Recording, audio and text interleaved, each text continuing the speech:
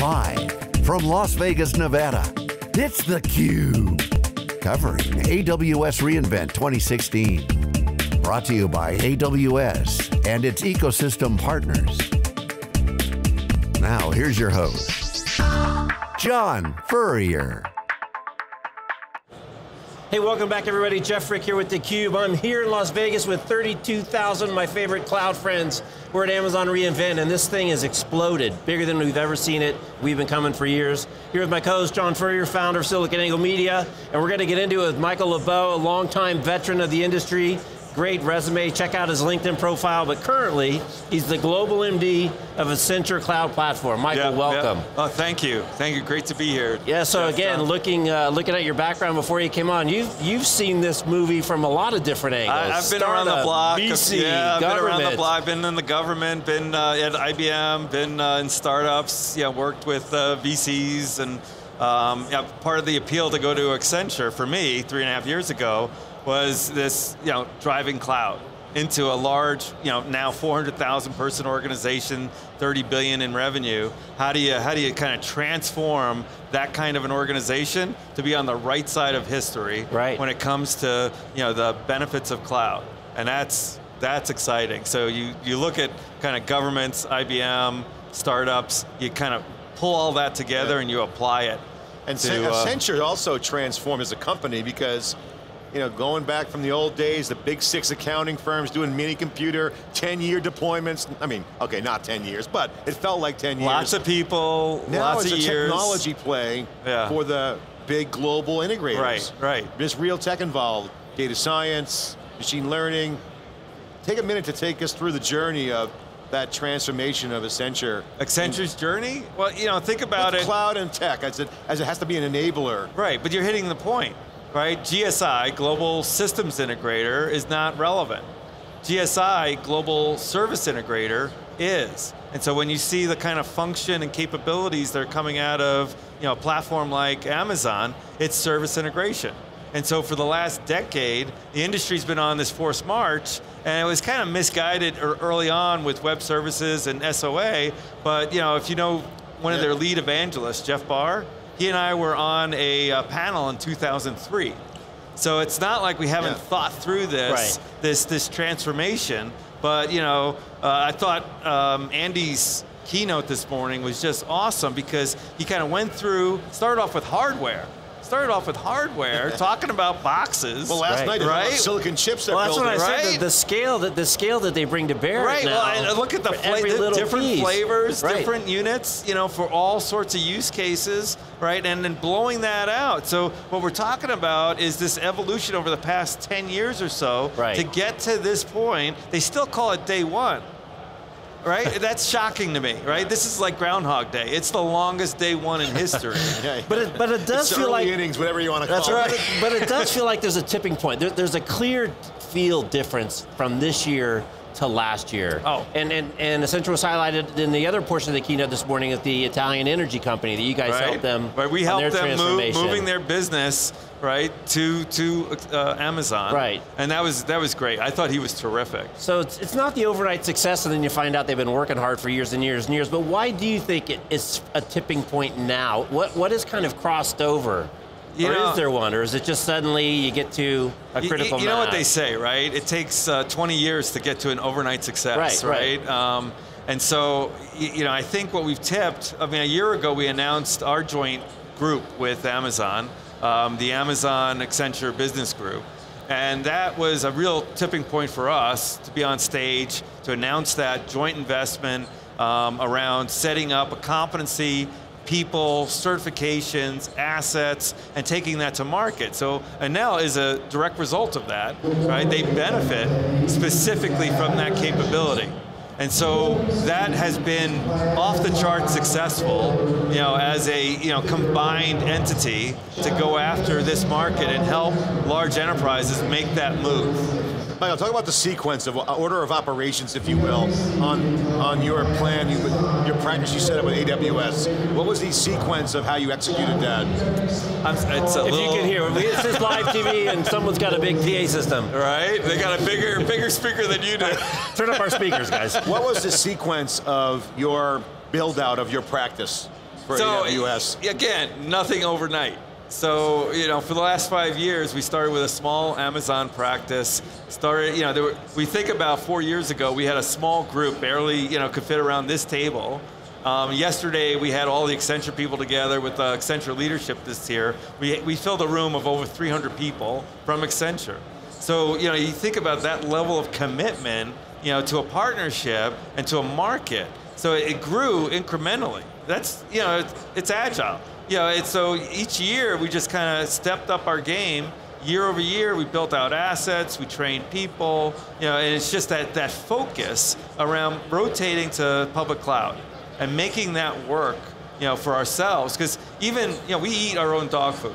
So Accenture itself, 60% of our applications, our workload, is in the public cloud. How many? 60%. 60. The average for most enterprises is less than 10%. We're already at 60%. Within the next 2 years, with probably less than that, we'll be at 90%.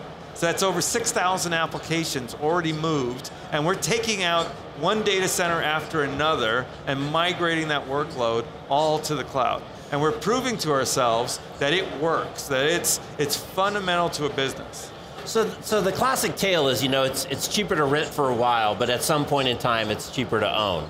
This clearly flies right in the face of kind of that old school presumption. So what have you found within eating your own dog food that actually not being in the infrastructure business enables you guys to do? See, that's the misnomer, right, about cloud, that you're basically renting time, and when you lease it costs more.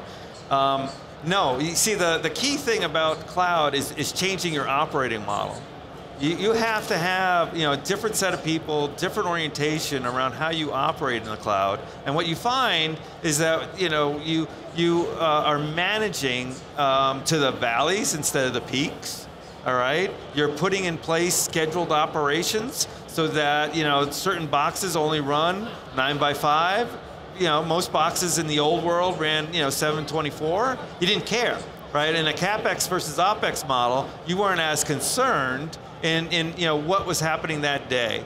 And so now you're changing the operating model around being in the day, being in the month, putting cost controls in place, putting RBACs and permissions in place so you know who has access to what environments, creating blueprints so that you can one-click order stacks of compute with applications, the full stack, making it that easy just to provision, whether it's SharePoint or Sitecore or Hybris or even SAP. We've changed that whole game around standing up and provisioning these environments and then shutting them down. And shutting it down. All right, so you got to put those policies in place in order to control those environments. Mike, I want to stay on the theme of replacing the data center or moving the data center to the cloud. Right. That seems to be... Snowmobile. What'd you think of that? That's pretty impressive. I mean, you can just truck it all out to the cloud, but that is kind of more advanced on the progress bar of enterprises, nearly test dev, starting to see that seems to be the final step, the data center. What experience you guys have with your clients? Can you share some anecdotal data on some of the customer scenarios around ones that are seriously saying, look I need help, I want to be out of the data center business, maybe not 100% footprint, but majority of the stuff in the cloud. What's that like? So, there's an interesting evolution, and I'll give you like the 4 phases. What we had, in the last 10 years is a lot of shadow efforts going on, greenfield application work that, people pulled out a charge card, went straight to Amazon, and then they spun up an environment because they could get one in 5 minutes versus 6 months, right? So that was a big deal. You went from servers under the desk to servers in the cloud, and eventually people, IT, started to discover that people were doing this, right? And they were actually trying to go into production. And so once they went from dev, test, and pre-prod into production, all of a sudden you had this requirement, right? Security, policy, permissions, cost management. So you're operating now in the cloud. So that kind of started to shift the game. Once IT operations started to get involved, they wanted to sever that direct developer access to the native consoles. Why? Because of all those issues that come into play around service levels and security and whatnot.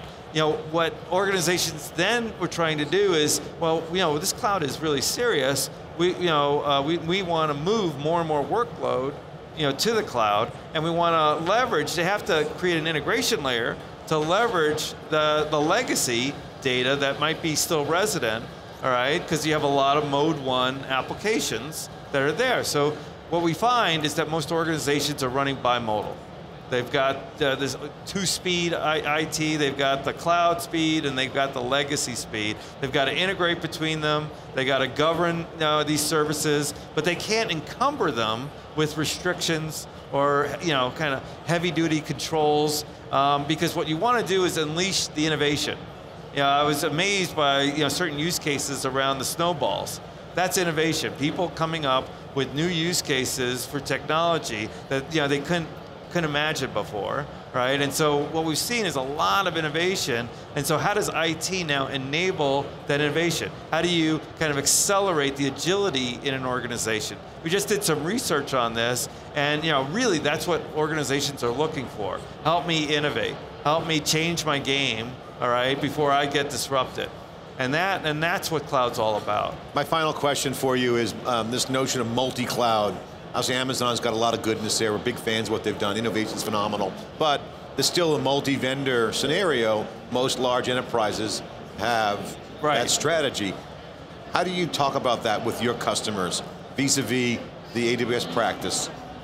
Well, I think what we're seeing, and it's hard to hear because of the level of buzz in the hall here, right? I mean, what we're seeing is that there's just an excitement around the Amazon platform.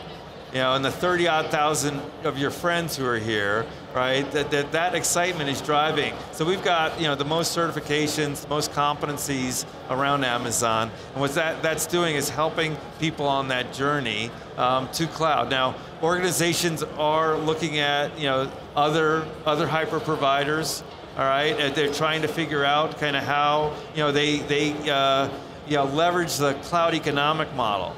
And then that's footed based on getting rid of cement and assets, and to a degree shifting people, all right, in order to kind of pay for moving to the cloud. That's where the real benefit is. It's when you look at the TCO, the total cost of ownership, if you don't kind of move from one mode to the next aggressively, you don't get the economic benefits of operating now in the cloud.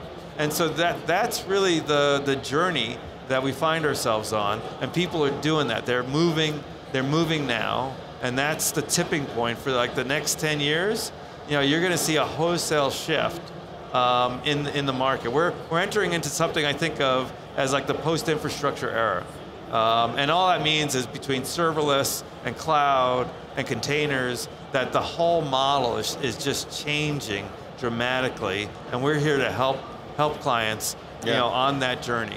Awesome, thanks for the insight there. The world is changing. It's cloud infrastructure, post-infrastructure. I mean, you're seeing it right now here. They're doing their own silicon, making it smaller, faster, cheaper. That's the cloud law. Michael, thanks so much for sharing the Accenture update, and congratulations on your practice. Thank you, with thank AWS. you. This is theCUBE, you're watching John. live coverage of reInvent 2016. I'm John Furrier. We'll be right back with more after this short break.